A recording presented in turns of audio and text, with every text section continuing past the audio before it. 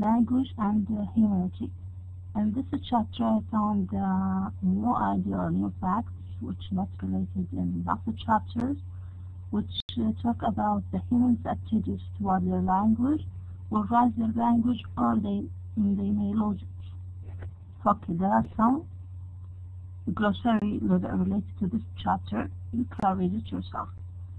The overview of this chapter is, the first one is sexist language, rules of linguistic diversity, sociolinguistics, share informed insights, overcoming attitudes, and stereotypes. Assalamu alaikum, Amal. Yeah, we cannot hear you well. Can you speak up a little bit? So, there is no noise, but we cannot hear you well. Please speak up. Okay? Okay. Is it clear now? Yes, it's clear, but speak up. Jazakallah khair. Okay, the last one is avoiding decreasing intellectual misunderstanding. Okay, we have stated some facts related to language and the human gender in lots of chapters. These facts are: women tend to use more correct forms than men. Greatest linguistic distinctions between men and women's linguistics come from technologically non-advanced food gathering or nomadic communities where sex roles were much more clearly delineated. Society lays down different rules for men and women. And here we have many examples in the book. One example is chairman. This word was related to men only, but recently it's used for men and women. We can say chairwoman or chairperson. And we have also another example like lady, like gentleman, etc. You can find this in the book. Change the language means change society. Linguistic change follows social change very readily, but it's not always a simple matter to make them proceed social change. Okay, why that? Because language and society are so closely linked, it's possible in some cases to encourage social change by directing attention towards linguistic reflections of aspects of society that one would like to see altered. Insight from linguistics. This sort of involvement between language and society by linguistics in issues to do with language and gender is an example of the way in which many sociolinguists feel. Quite rightly, that's important for those of us who have some insight into the nature of the relationship between society and language to make those insights available to the wider community in case where these insights can be of some value. Okay, let's state some facts or read some facts stated in lots of chapters about the movement of language. In the previous chapters, we looked at a number of cases in which irrational attitudes and discriminatory decisions often made by governments or other official bodies acting out of ignorance or prejudice have led to language policies which have had detrimental effects on children's education and even on societies as a whole. Also, we saw that the British government in the 18th century attempted to make the speaking of Gaelic illegal. We consider the way in which non-standard dialects of English, such as the African American Vernacular English, have incorrectly been regarded as inferior or inadequate. We note that extent to which varieties of Pidgin English were looked down on as broken English. We observed the political disadvantage at which speakers of minority language such as Romani, can often find themselves.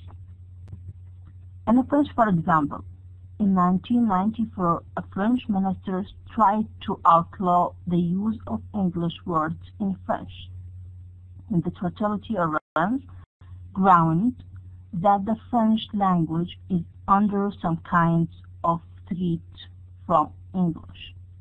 In the USA, there has also been a powerful political movement in recent years known as the English-only movement, which has been attempting to exclude language other than English from the educational, cultural, and political life of many American states. Some of those in favor of this movement argue that the position of English is being threatened, and we have found many other examples in the book talked about movements or using only one language in a country. Okay, what's the linguistic responsibility in this situation? One of the things that linguistics in general and sociolinguistics in particular have tried to do over the years is to encourage people to think in a more sensible way about language issues, how they can, by providing them with more information about language. This is important for all sorts of reasons to do with fairness, equality, and even the future humanity. Okay, how do such attitudes impact language? If we change the language or if we switch the language, what's the impact in language? One of the distressing consequences that attitudes of this type can have a language death. Okay, what's the language death? Can you tell me what's language death?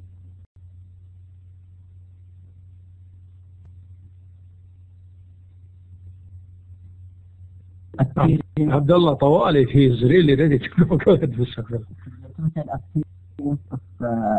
Disappearance. Okay, Jazakallah khair. Okay, thank you, Abdullah. Okay, a number of colleagues responded. Okay. One of the questions linguistics are often asked is, how many languages are there in the world? It is not too inaccurate to say, however, that there are about 6,000 languages in the world today. This number is most certainly smaller than it is used to be and is getting smaller over time.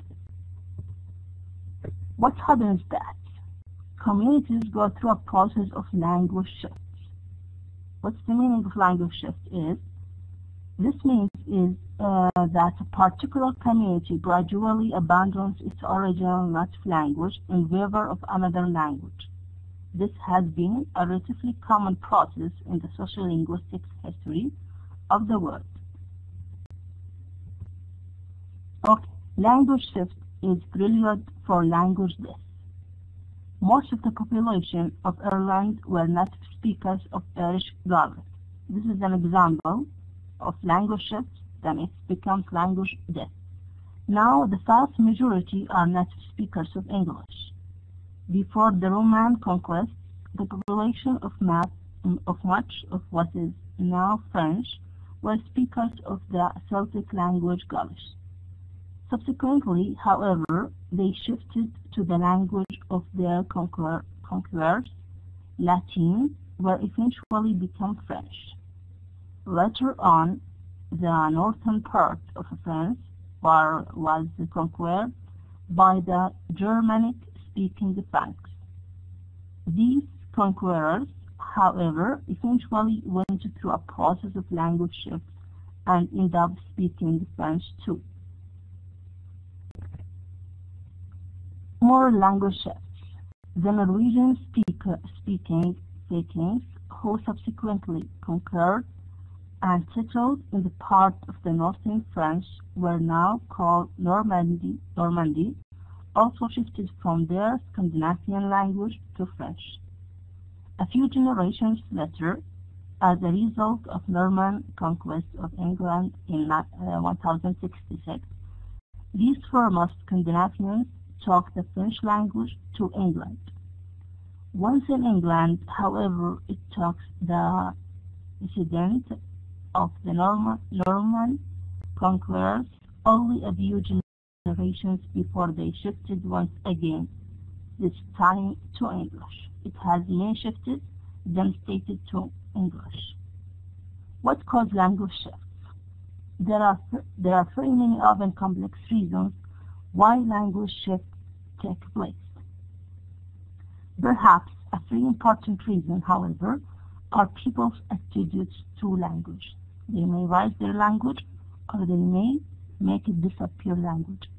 Frequently, through people abandon the language, which is the responsibility of their culture and history, and which has been the language of their community for generations, because they feel ashamed of it. If rich and powerful people, more technologically advanced than you think, your language is inferior, then the last reason is if you see that the people who think your language are treated unfavorably, that will be a powerful to change it. And here we can talk about Asma in America, which has talked Swahili, and she didn't want to change her language and was a part of her language, so she will keep her language and her attitudes about her language. Okay, dialect this. We have language this, also we have dialect this. Just as in the case of the language this, so original and preferable attitudes towards singular, non-standard varieties can also lead to dialect this. This distributing phenomenon is much a part of the linguistic homogenization of the word. In many parts of the world, we are seeing less regional variation in a language. However, we have to acknowledge that much dialect lose in modern Iraq and in many other parts of the world is due to process connected with geographical mobility. This is the first reason of dialect loss, geographical mobility, and the second one is Europeization, and is therefore probably sociolinguistically infeasible. These two reasons, which is the geographical mobility and Europeization, we can't change anything, we can't deal with that. There are nothing we can do about it. But the third reason which we cannot change it is, we can work against it, is the kind of dialect loss which is the result of attitudinal factors.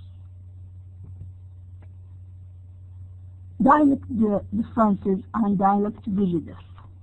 If individuals suffer discriminations, this is the features of dialect differences. If individuals suffer discriminations as a result of racism, we don't suggest that they change their race. Second one, if individuals suffer discriminations as a result of sexism, we don't suggest that they change their sex. If individuals suffer discriminations because of the dialect they speak, then it's the discrimination that should be stamped out, not the dialect. Okay, how can we deal with dialect differences or dialect prejudice and taught or teach English standards? There are three approaches we can use it to deal with non-standard varieties in an education setting. The first approach is eliminate non-standard speech. This approach tries to prevent children from speaking their non-standard varieties. This is the first feature. The second one is non-standard feature is corrected. The third one is standard English is presented as correct and good. The linguistics don't think this is a better one and believe this approach will be wrong for many reasons.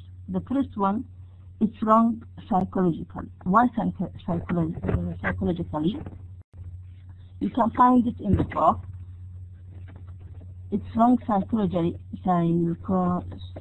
psychologically, because the children who choose the language will think that their language is inferior, so they think they are inferior. Okay, it's also wrong socially. Why? Because a particular social groups are less valuable than others, which make a division between people. The most important thing is it's particularly wrong. Why? Because it's more difficult to learn a different dialect of one's own language because they are similar. Also, the speakers will not want to change their language. If children suffer because they speak non-standard English, the solution is not to eliminate the non-standard varieties. Okay, the second one is take a pedagogical, biological approach. This individual, the individual has a right to continue using a non-standard dialect at home with friends and in certain circumstances at school. It also advocates that children should be taught standard English as a school language. This approach may be or seems to be successful only with writing. The third approach is teach and appreciate tolerance of dialect differences. This states that attitudes of society plays a big role in suffering of using non-standard language. It states that the attitudes must be changed, not the language. And some linguists prefer to combine between the second and third approaches to deal with language dialects or differences of language or non-standard language. That's all of chapter number 10, and thank you for listening to me. If you have any questions, Further decided, as well as his publisher, to have it as a separate chapter because now we're moving from only being critical regarding the use of language into having a national declaration of linguistic human rights. That happened because of many reasons. As a matter of fact, some of them we talked about, which is mobility among people, but during the last probably 20 years, 15, 20 years, there is a wave of immigration taking place in the world. You know, with the collapse of the old world order and a new world order emerged, economics have become very strained in many countries all over the world. Many wars are taking place. Waves of immigrants have been moving from one place to another, and that really caused many problems in the world in terms of identity, attitudes, language spread. And good that you brought this example about the Somali lady. She's what I sent to you. She was speaking to her children in Swahili, trying to maintain their identity, and what the reaction was from the community there. At least the lady on the restaurant could not even tolerate the existence of another language being spoken, and those people were not recognized to be Americans because they spoke a different language. Anyway, thank you, Amal, and I leave the floor for your colleagues if they have any questions to address you with or any comments. Anyway, they try to put in this chapter what can be put in a number of books. They talk about language change, and the relationship between language change and social change, and which comes first. They give example regarding gender and how these societies language has been looked at as either discriminatory, and you give examples of that. They talk about language death and language shift, and all these issues are related to language policy and language planning under the panel of critical language planning.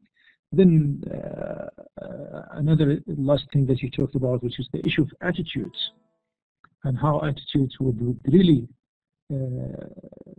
make a big difference in the society, even in not only in linguistic harmony, but even social harmony. And this is why in Canada, in Allahumma salli ala Rasulullah, in England and places, countries where they have more than one dominant language competing with each other, they care about building the society, bringing the society together, and reducing the gap of linguistic difference by different policies. Okay, some will use more, let's call it democratic or more accepting policy by accommodating differences. Some would unfortunately use some form of rejectionist policy, where they would focus on language spoken by the dominant group at the expense of other languages. And the United States is a very good example of that. Although the United States claims to be among the largest democracies of the world, where people have full human rights, etc. But as we see, in reality, that's not true. Even you cannot speak your variety, and although there are some laws in the country حتى تكون يعني objective and in this regard, that would give younger generations, especially Americans, if you're American, the liberty or the right to be taught in your own language, or at least taught is something else, but they will give you a chance to have access to private schools in your own language. But English is the dominant language. And one example of that is the English only movement. And can you elaborate on that English only movement? What is that, Amal? Do you have in-depth information about it, or see if your colleagues could really contribute to that English only movement?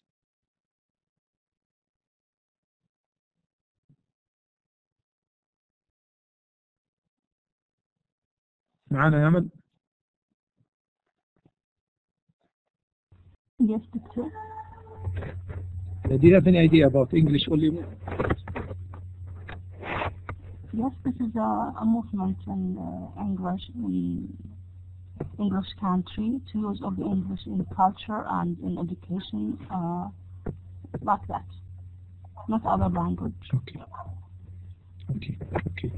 Anybody else? I think it is the movement that is used in United America.